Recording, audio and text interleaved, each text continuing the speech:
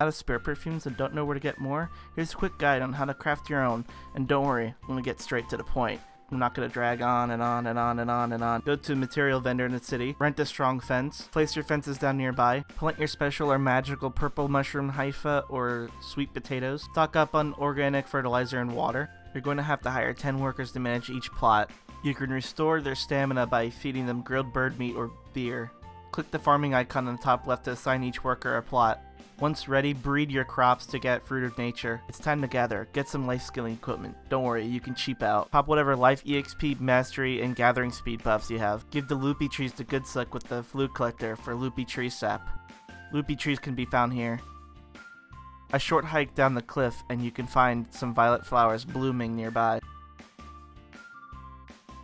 Here's where you can find the violet flowers on the map. Chop down dry pine trees and gather dead tree essence.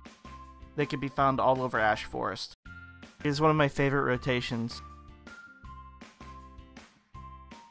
It's located here. You can also gather dead tree essence all around Garmoth's Nest. I just purchased Powder of Darkness. To make a spirit perfume, it's 1 dead tree essence, 1 fruit of nature, 2 violet flowers, 10 Powder of Darkness, and 10 loopy tree sap. Thanks for watching. Be sure to click like and subscribe to my Twitch, my YouTube, and my Twitter.